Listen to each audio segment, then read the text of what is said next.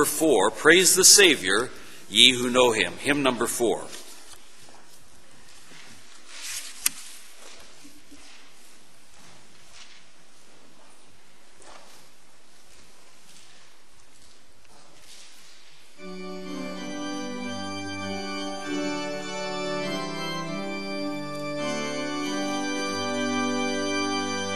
Praise the Savior, ye who know him. Who can tell how much we owe him?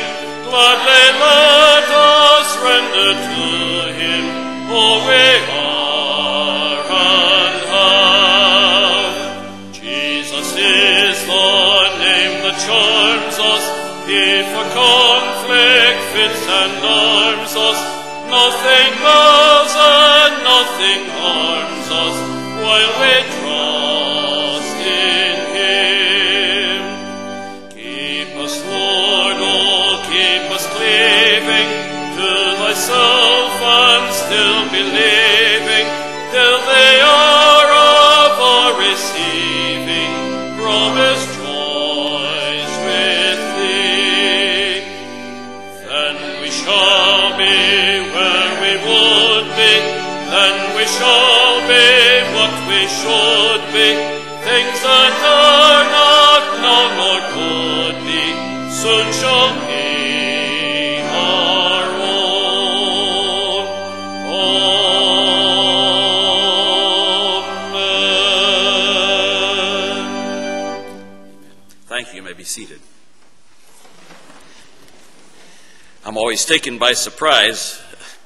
I should remember it, but the third verse is missing out of that hymn we just sang, and I always start to sing it before I realize it's not there.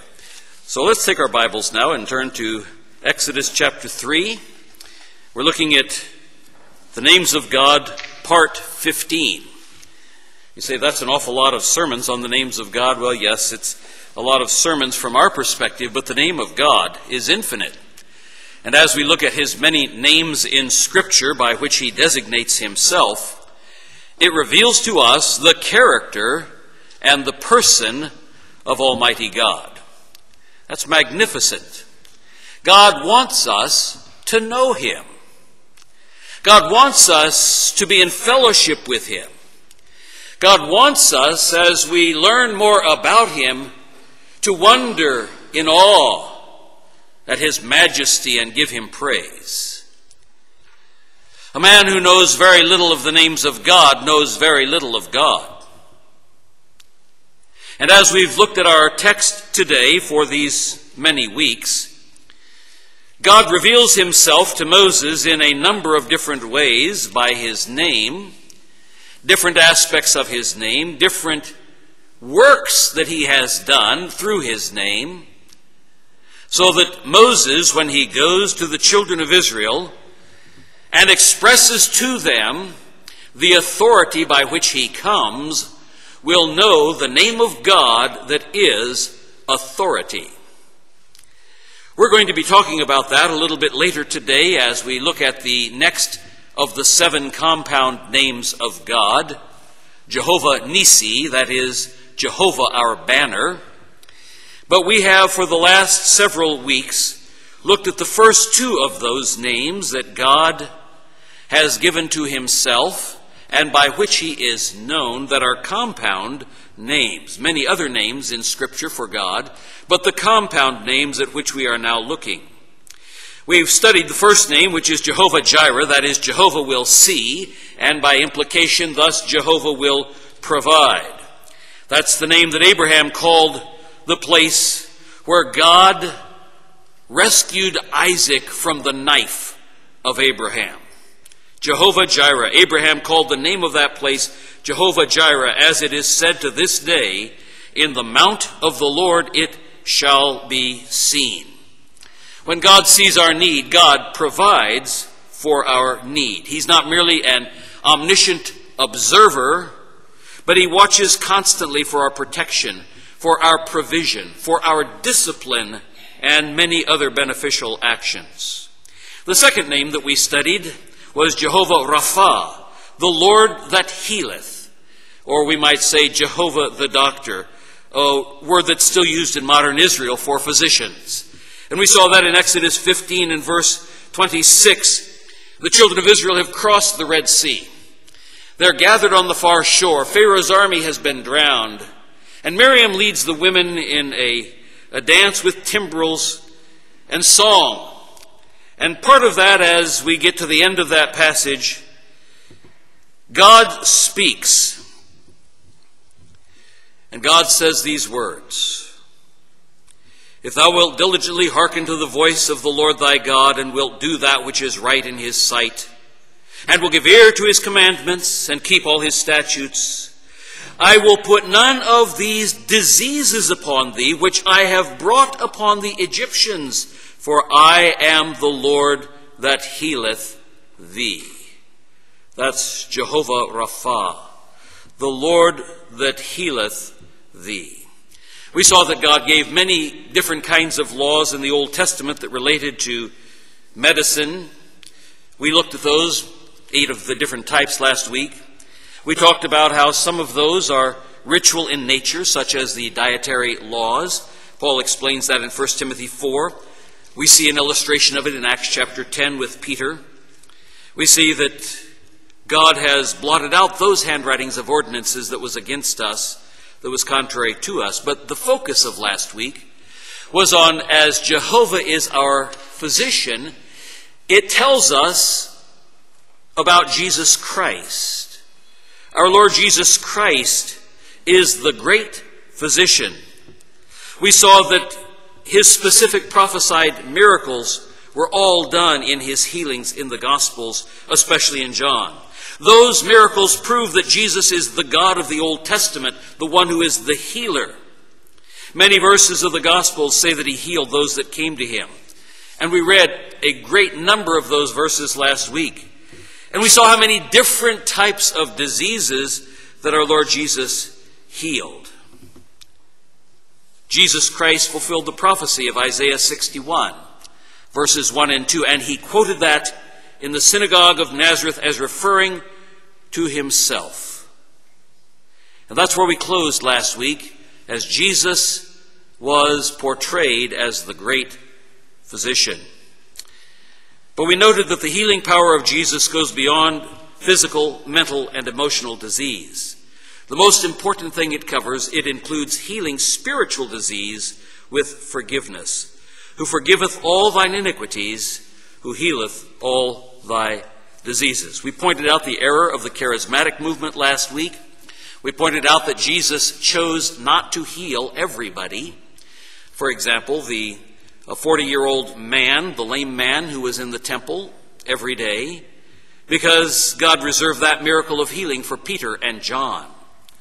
So we're starting here with some new material this week, because I want you to understand that the charismatic movement is wrong. And it is teaching some false doctrine that you need to be very careful about. There are certain contexts when sickness is brought on by sin, that prayer for the sick will be answered with a positive yes answer. Not always, but in specific cases where you receive a yes answer. James chapter 5, beginning in verse 14. Is any sick among you? Let him call for the elders of the church. Not let him go to a faith healers revival where they have holy barking or some other odd thing like that. Let him call for the elders of the church. Let them pray over him, anointing him with oil in the name of the Lord. And the prayer of faith shall save the sick, and the Lord shall raise him up. And if he have committed sins, they shall be forgiven him. Confess your faults one to another, and pray one for another, that ye may be healed. The effectual fervent prayer of a righteous man availeth much. Notice the key elements that are found here in this passage. This is for people in the church under the authority of the elders. This is not just for scattered people wandering around out there on the street somewhere. It's not a general public healing crusade. Number 2, it is the elders that are involved, not a faith healer. Number 3, the faith expressed is the faith of the elders praying a prayer of faith. It's not the faith of the sick person. Many of the faith healers say, well, you didn't get well because you didn't have enough faith to get healed. That's not the picture given here. Number 4, the most important element is the conditional clause and the clause after it. Now I'm going to give you a very easy, very simple to understand little Greek lesson here. There are 3 different kinds of if clauses or conditional clauses in the New Testament. Number 1 is when the word used if there, and it is so indeed. If and it is in fact the case. The second way is if and it is not so, but I'm giving you a hypothetical of what would happen if it were so. Number 3, if and I don't know whether it's so or not. So what kind of conditional clause is given to us here in James chapter 5? This is the second kind that I mentioned. If and it is so indeed. If and it is so indeed. In other words, he is stating it with a conditional clause, but he is stating through the clause that this is in fact the case. In other words, the reason that the man in this passage was sick was because he had sinned. It was an issue of sin. It was an issue of chastening by the Lord. The sickness was a result of the chastening hand of God. His sickness is not just ordinary sickness. His sickness is not accidental. His sickness is a judgment to bring him to repentance. He's a man who realizes that unless he makes things right with God, he is going to die. The Scripture speaks of a sin unto death. It teaches that we're not even to pray for someone who's committed a sin unto death. By the way, that's not the same thing as the unpardonable sin. But here is a man who is sick because of sin that he has committed. He comes under conviction and knows that he needs to repent. Notice something else. It has to be a public repentance. The next verse, James 16, says, confess your faults one to another and pray for one another that ye may be healed. Certainly he has to confess it to the elders in this context. But verse 16 certainly implies a confession to the church. This is serious business James is dealing with here. This is not a whoop and holler evangelistic crusade that's going on. This is a condition that relates to sin in the church. And God says, I'm going to remove that man from the church because his sin is causing spiritual disaster in the church. Something else that's interesting to note here, the anointing with oil is not magic. There are a lot of people who think that you've got to have just exactly the right thing, you know. Can I use Crisco? Can I use vegetable shortening? It's got to be olive oil? I mean, that misses the point. This is not some kind of a magic trick that is going on here. The anointing with oil is an external application that symbolically portrays spiritual truth. There are a number of different words that are used for anointing in the New Testament. Some of them actually mean to rub it in. And that's used, for example, of the Holy Spirit and of the Lord Jesus Christ and of God anointing us, who sealed us and given us the earnest of the Spirit in our hearts. John speaks in 1 John 2:27, but the anointing which ye have received of him abideth in you, and ye need not that any man teach you, but as the same anointing teacheth you of all things, and is truth, and is no lie, and even as it hath taught you, ye shall abide in him. That's actually a word for an anointing which rubs the oil in. But here we have a picture of a spiritual truth which God does in the heart of the man as he repents. Now today we move to the third of the 7 compound names of God, which to me is a fascinating name, Jehovah Nissi, Yahweh Nissi. That means the Lord our banner. We find it over in Exodus chapter 17, 8 through 15. A number of these names of God whereby it is a compound of Yahweh, Jehovah, the name that is in our text today in Exodus chapter 3, are found in the book of Exodus. Here is Moses leading the children of Israel through the wilderness, and they are beginning to understand Yahweh, Jehovah, the great I am, the one who has brought them out of bondage in Egypt. We see a number of his compound names because he is expressing areas of his character by which he wants his people to know him. Exodus chapter 17, beginning in verse 8. Then came Amalek and fought with Israel in Rephidim. And Moses said unto Joshua, Choose us out men and go, fight with Amalek.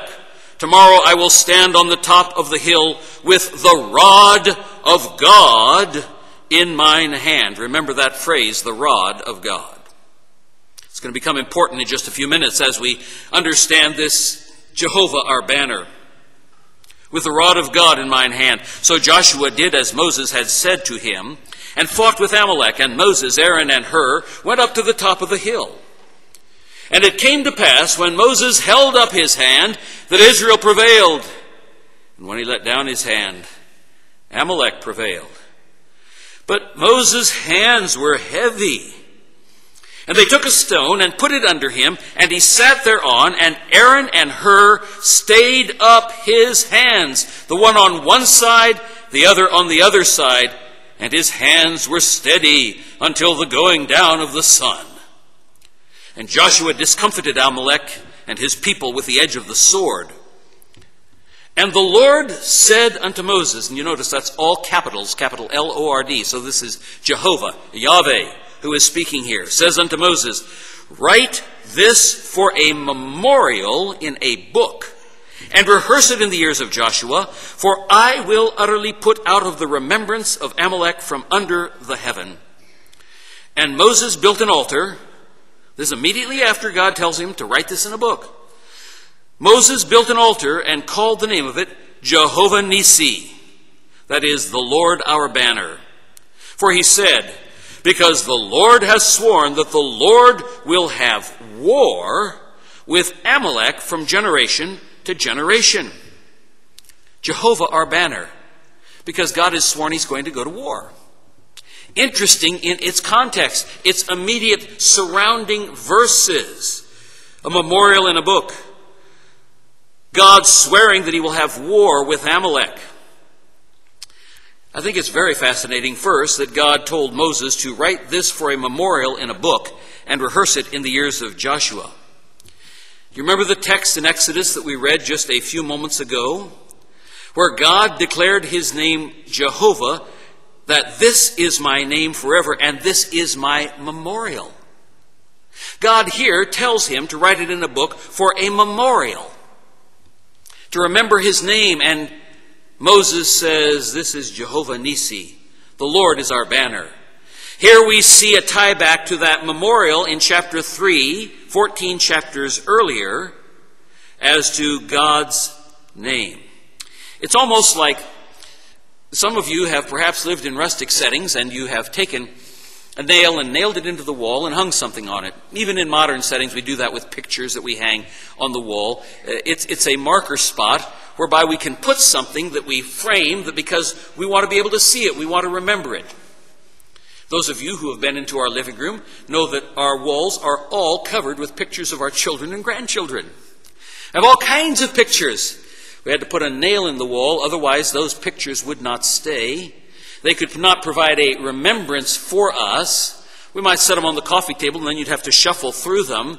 But we put a nail in and hung the picture so that there would be a memorial, a remembrance of those whom we love.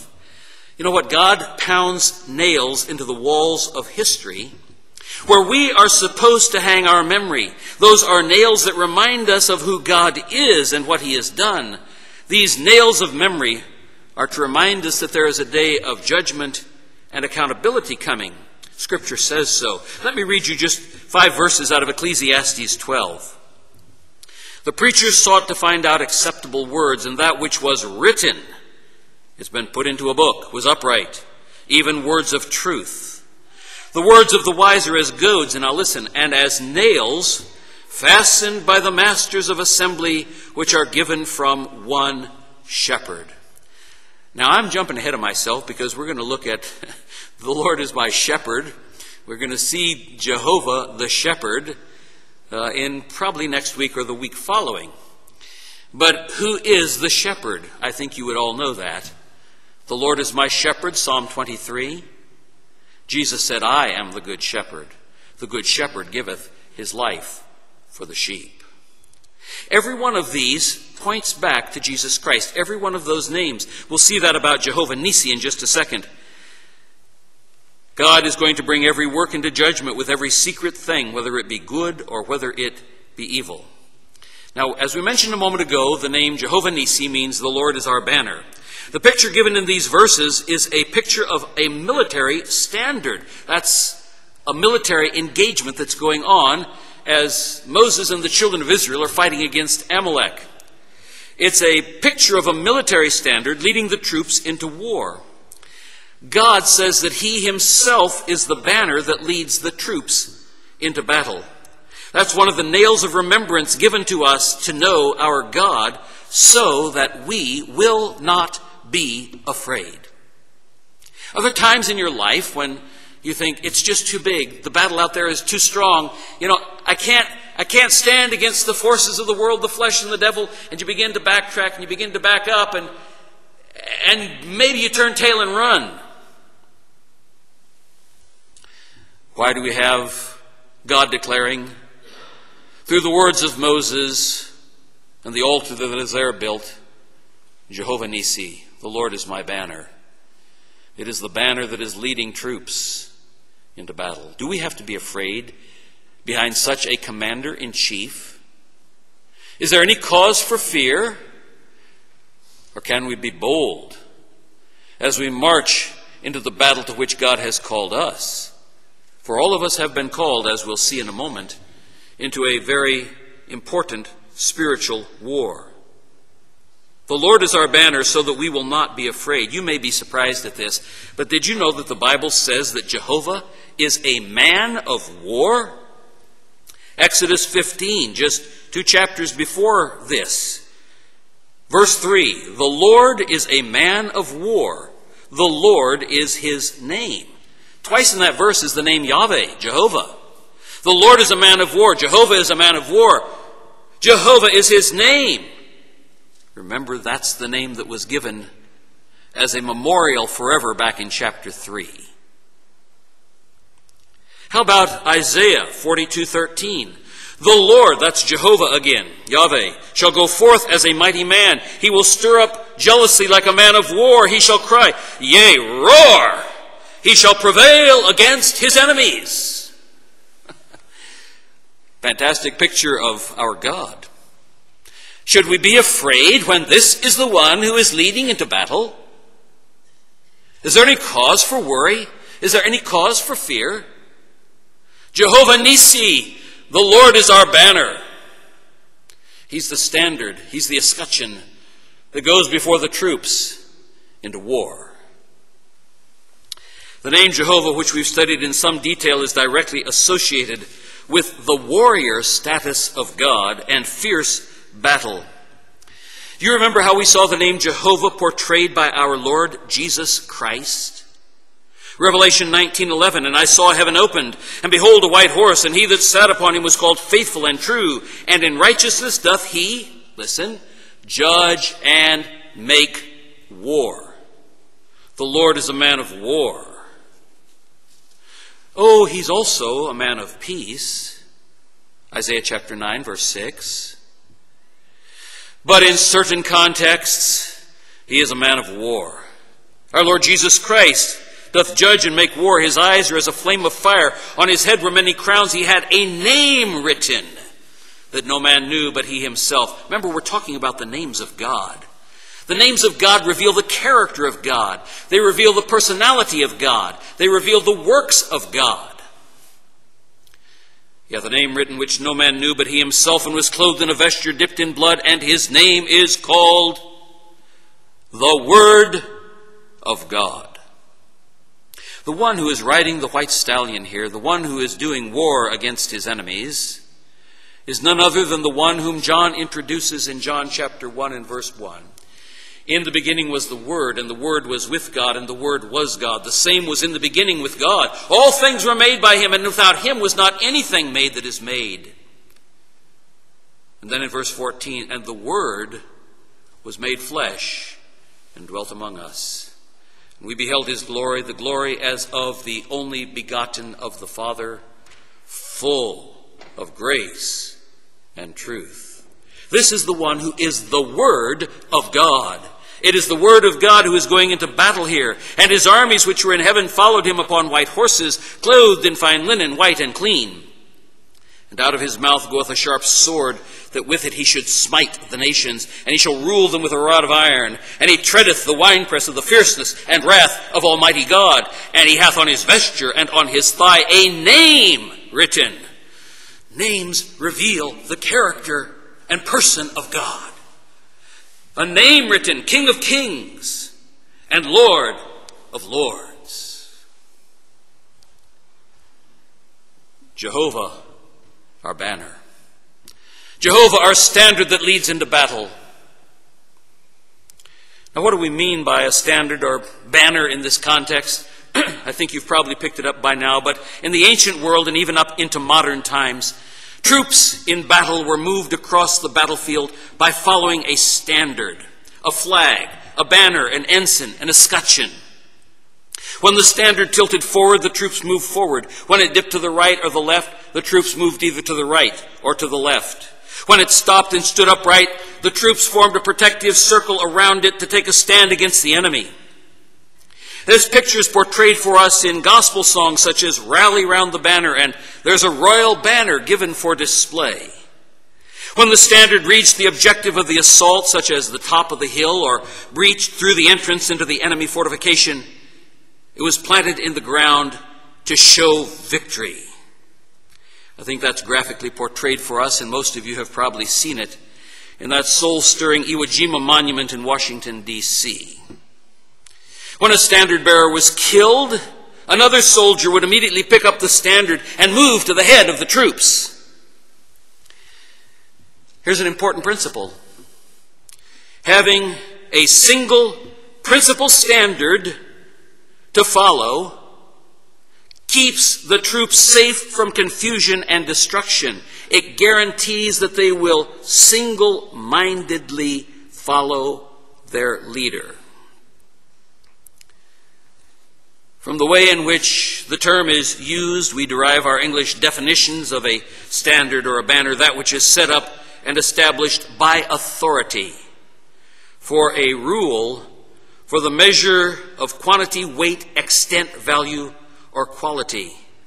Standard denotes a means of determining what a thing should be and applies to any definite rule, principle, or measure established by authority. Now, I've emphasized certain parts of that dictionary definition because that's how we can understand our English translations of these very important words which uncover the meaning of the Hebrew text for us.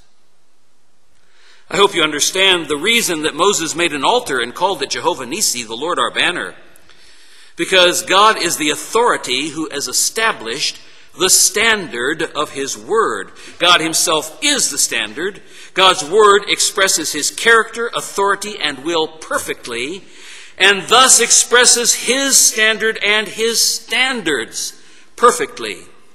God is the one who led them into war with Amalek. God is the one who sustained them in the war. God is the one who gave them victory in the war. The visible standard that God gave to them, which was lifted up for all to see, and which he had given them to follow, was the rod of Moses. But did you know what it's called in the text? Did you notice that? The second verse of our text today? It's now being called the rod of God. When God first meets Moses in the wilderness, in Exodus chapter 3, which is where our text began today, it's called the rod of Moses.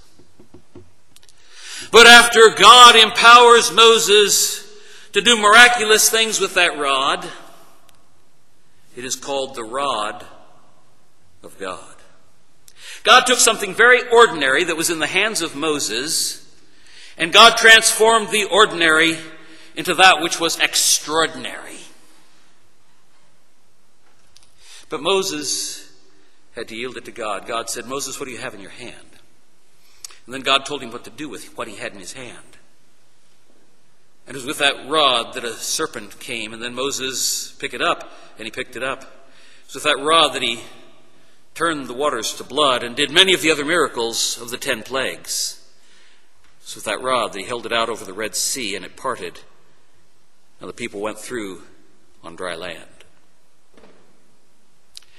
It has become the rod of God. It is the visible symbol that God has given to the children of Israel to understand that Moses is his man, and this rod in his hand is the sign of his authority. Here we find it lifted up, and what do we find? Victory. We see it drop down, and what do we find? We find defeat. But notice something else. God told Moses to write it in a book. God has revealed himself in a book, the Bible. It is of great interest to note that the Bible calls itself the Word of God, and it calls our Lord Jesus Christ the Word of God. Jesus is himself God, but he has paralleled the living Word, Christ, with the written Word, the Bible. In the midst of a war, nobody except the enemy would dare to set up an unauthorized standard or change a standard into a pattern that was more pleasing to the standard bearer so that the standard bearer could be happy about it.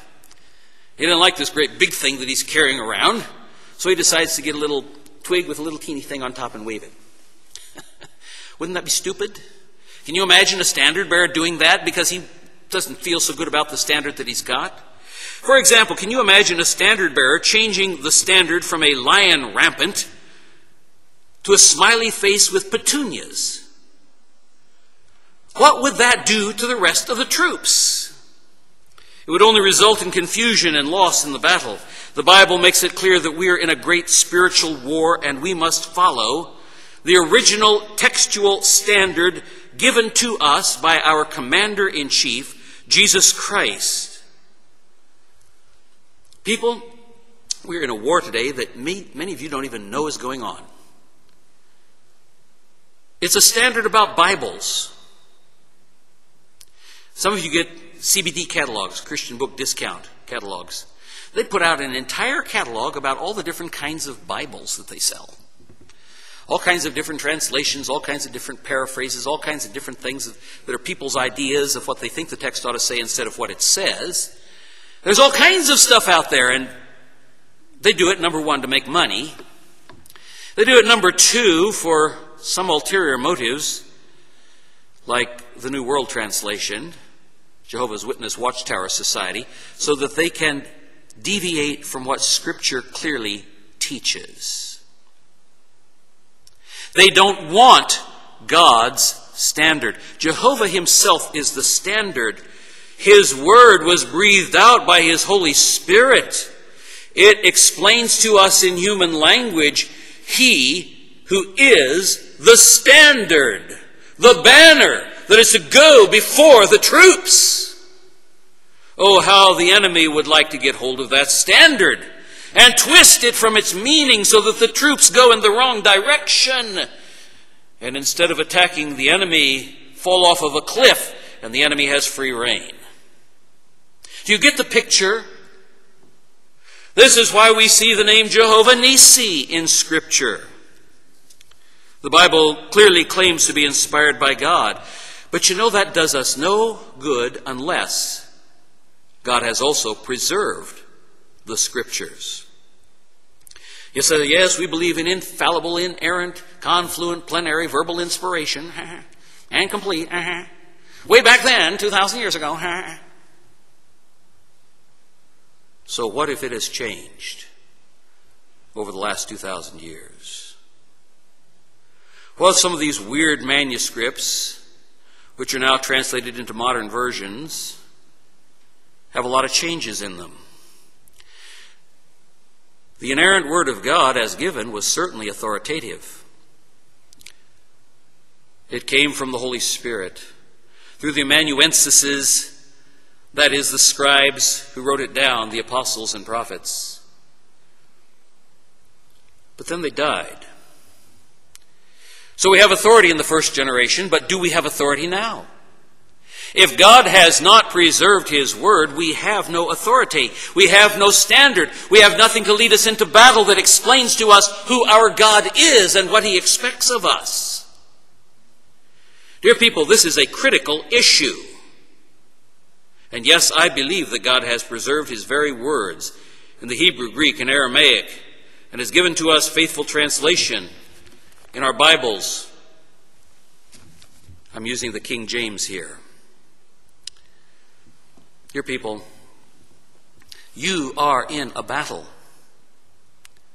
Many people will say, well, it doesn't matter what you use. You know, the idea is there. God did not inspire ideas. God inspired words. God inspired words in human language, not in some angelic language, not some kind of a tongues thing where you get new revelation. God inspired his word in real human language.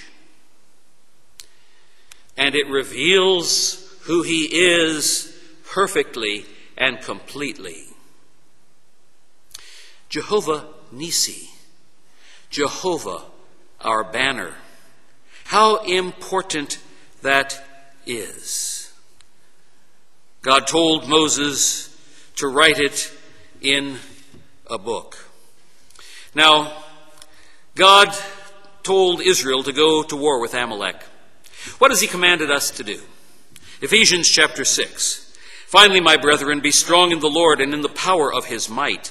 Put on the whole armor of God, that ye may be able to stand against the wiles of the devil. You've got a tricky enemy.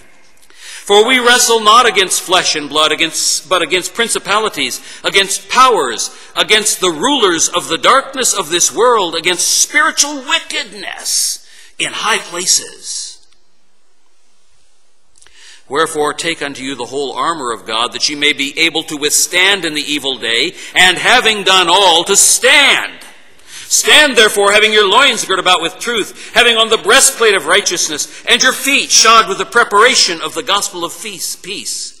Above all, taking the shield of faith, wherewith you shall be able to quench all the fiery darts of the wicked, and take the helmet of salvation. Now listen carefully here. And the sword of the Spirit, which is the Word of God. Interesting. Christ is the Word of God. The sword of the Spirit. The sword is what you do battle with. All the other is defensive armor. The sword is the only offensive weapon that you have. Jesus Christ is the Word of God. The Bible is the Word of God. If you have error in one, what's to say you don't have error in the other? Is not Jesus Christ preserved sinless? Is he not perfect? Remember, folks, when there's an attack on the written word of God, it is an attack on Jesus Christ. For if one stands, the other stands. If one falls, the other falls. The sword of the Spirit, which is the word of God, your spiritual warfare, just like Israel had warfare with Amalek, praying always with all prayer and supplication in the Spirit, and watching thereunto with all perseverance and supplication for all saints and for me. Paul says, pray for me, the great apostle Paul, that utterance may be given unto me, that I may open my mouth boldly to make known the mystery of the gospel. God has clearly commanded us to be engaged in spiritual warfare. But what is our standard? What is the rod of God held over the head of Moses? What is it that when it is lifted up to our view brings victory, and when it is lowered it brings defeat? God himself is the standard, and he has revealed himself to us in the Holy Scriptures. Let me go back to that picture of Jehovah Nissi for just a moment. God is the warrior banner leading his troops. What is the standard he has given us? How is it portrayed? His standard is definitely not portrayed as a basket of sweet-smelling advice on how to win friends and influence people. It is portrayed as a sword that is used in battle against the hosts of hell. Now, I'm going to give you an extended illustration here. Bear with me. It's a long illustration. I'll try to finish it before our time is up. But I'm going to give you an extended illustration because I think you will see the clear point as to why not only biblical inspiration, but biblical preservation is essential to the biblical standards of God himself as the standard. Here's the illustration. In the United States, the question of national standards dates back to the initial union of the 13 original colonies. Both the Articles of Confederation, ratified March 1st, 1781, and the Constitution of 1787, Article 1, Section 8, ratified March 4th, 1789, granted Congress the power to coin money, regulate the alloy and value of coin, and to fix the standards of weights and measures. Both George Washington in his first annual message to Congress and Thomas Jefferson in his office as Secretary of State in the Jefferson Report pressed diligently for a uniform system of weights and measures due to the multiple systems then in place in the international community. In 1824, Congress created the Office of Standard Weights and Measures. In 1836, it got transferred to the Secretary of Treasury. In 1838, the uniform set of basic standards was finalized, and in 1890, Congress established the Office of Construction of Weights and Measures. It changed again in 1894 to include units of electrical measure. In 1903, it was placed under the Department of Congress. In 1988, the name was changed again to the National Institute of Standards and Technology, NIST. That's what we have today.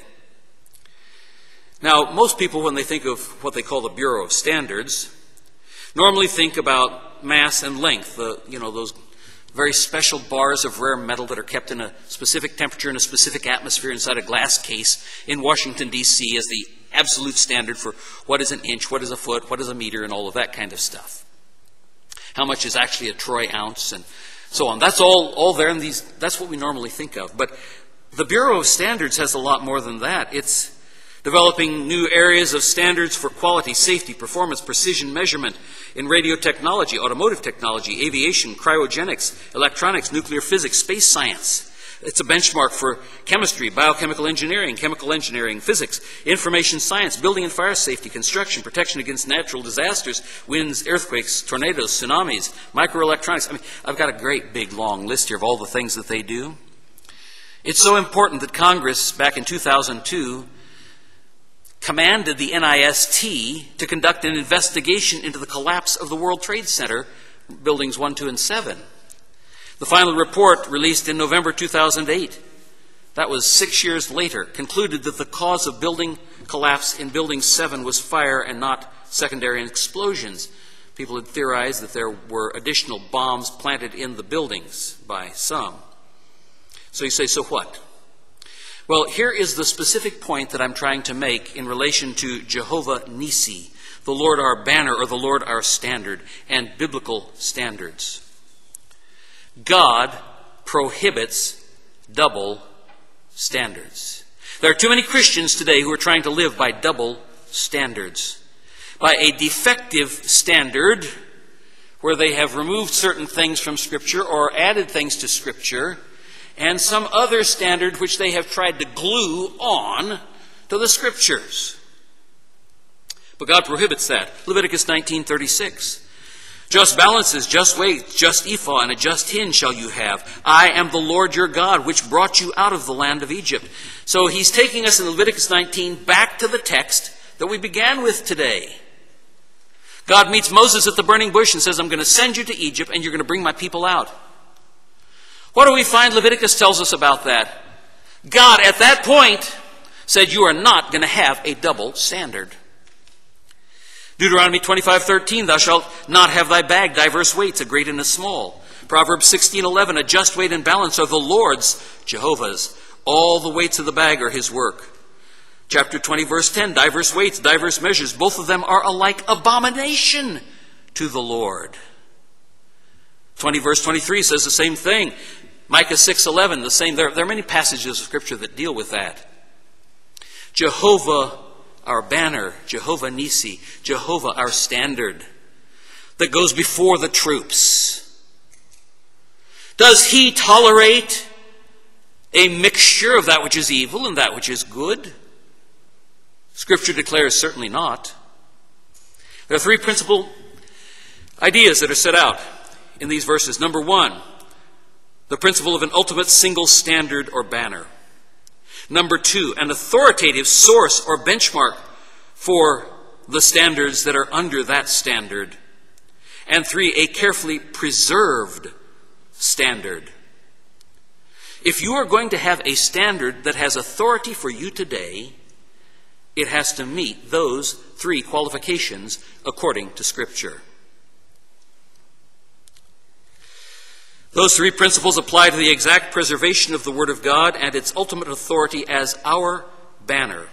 God does not have a double standard, a triple standard, a fluctuating standard, or a quasi-defective standard stated in multiple ways in multiple variant manuscripts so that we can pick and choose to suit our own fancy. You know, when the NIST, the National Institute of Standards and Technology, promulgates by law a standard in the many different areas where they promote those standards, they are binding.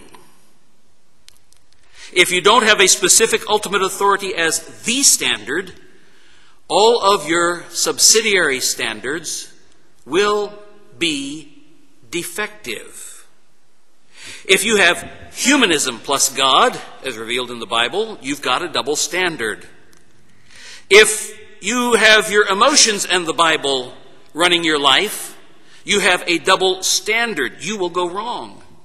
If you have the world, the flesh, and the devil and the Bible on the devil on one hand and the Bible on the other hand, and trying to weld those things together, you will go wrong.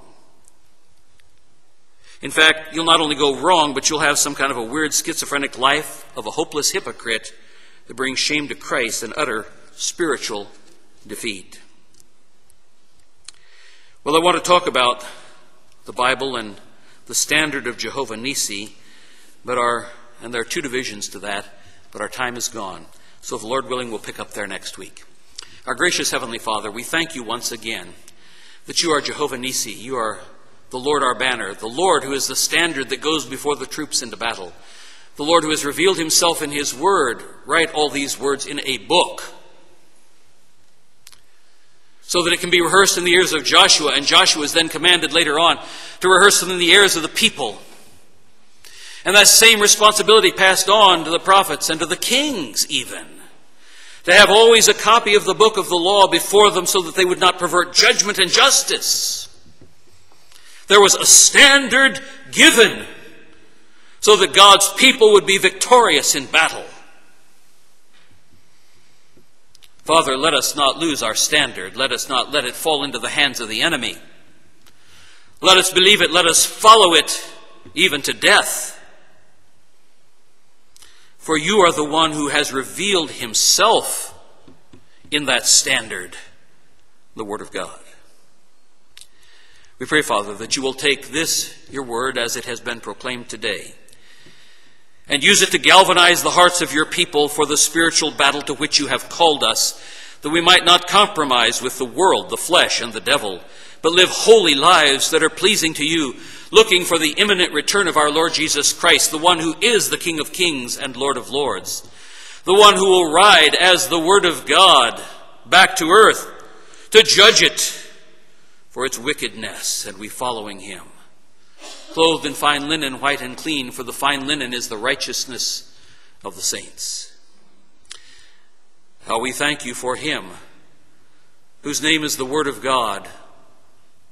How we thank you for him, who has a sharp sword that goes out of his mouth, with which he smites all of the nations.